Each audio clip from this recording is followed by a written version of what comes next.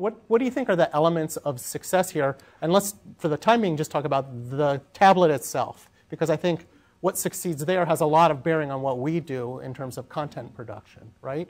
So I know you guys were doing hardware devices, and everybody was doing hardware, and that's slowly going to start to, I think, a lot of these things are going to fall by the wayside. I think so. What's going to succeed?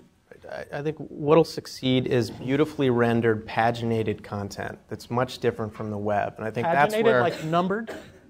Well, paginated meaning multi-column reflowable text, something that might remind a consumer of paper or flipping through a magazine. I think what we found in our research, at least, is very important to consumers if they're actually going to migrate their paper usage in magazines and newspapers over to digital. It does need to be not scrolling and clicking and things like that, but much more of a lean-back reading experience where you can actually feel like you're in a page.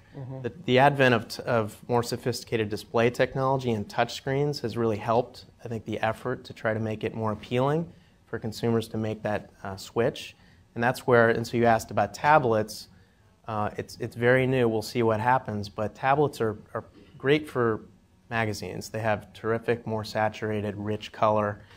Most of them are touch screens. That's an area where we're focused in delivering beautifully rendered content that is much more clean and more appealing than the web. Also, magazines have done a better job of preventing all of their content to be let out of that bottle online. So you're not really necessarily competing with the exact same content that's free online. So it's a bit easier to solve the magazine problem. The thing I wonder about as